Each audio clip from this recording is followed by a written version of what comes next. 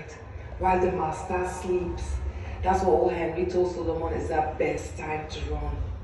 And if he's going, you go quick, because by daybreak, you're going to be 30, maybe 35 miles away.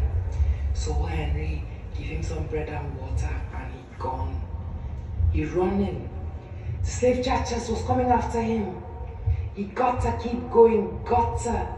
He was telling himself to keep running. His legs was aching and his lungs was feeling like they fit to burst.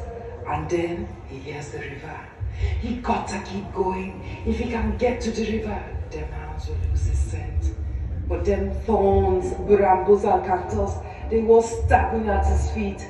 And then he was bleeding and hurting. And his poor heart was pounding like he gonna pop right out of his chest. And then all of a sudden, Solomon, he falling. The master's hands got him, and they was yelping and slavering on his face. One bit his arm and was dragging at him, while the dog who owned the dog was laughing at him. The master took Solomon back to the plantation, so all the slaves then see what had happened to them. They feel like running. Solomon already badly beaten, but things was only getting started.